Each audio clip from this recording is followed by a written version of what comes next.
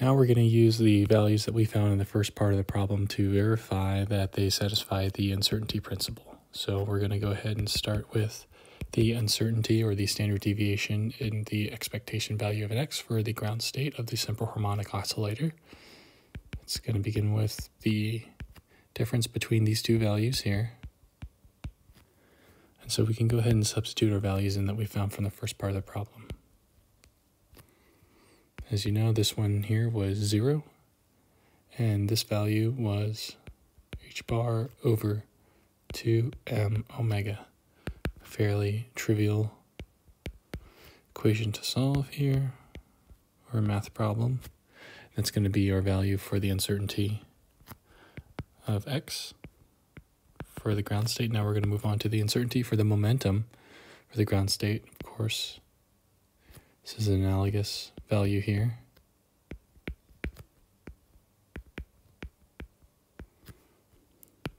Substitute our values in that we got from the previous part of the problem. Again, relatively easy math problem to solve. Now we're going to check the uncertainty principle, which says that the uncertainty between the two must be greater than h bar over 2, greater than or equal to. And so we can represent that by this relation here, where we can easily, so we just have to make sure that this value is greater than or equal to this value here. So using our values that we had from the previous part of the problems and the ones that we just determined, go and scroll this up here and input our values in h bar all under square root.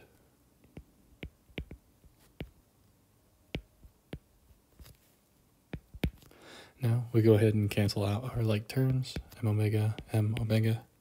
Of course, we just meet the uncertainty principle here. Now moving on to the first excited state of the ground state, or the first excited state of the simple harmonic oscillator, calculating for the uncertainty in x, or the uncertainty in position.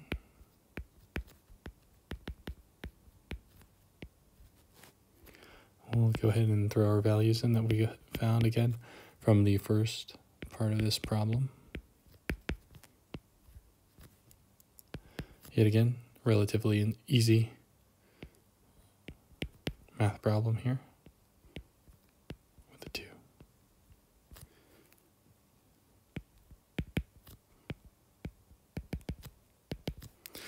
Now we'll go ahead and throw in for the momentum uncertainty.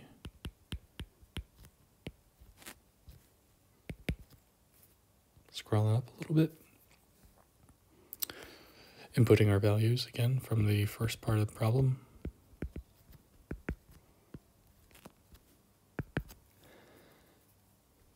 Math happens. Okay, let's go ahead and check that uncertainty principle. I think we all have a feeling that this is actually going to work, or else we're going to be in big trouble. And we'll go ahead and input our values.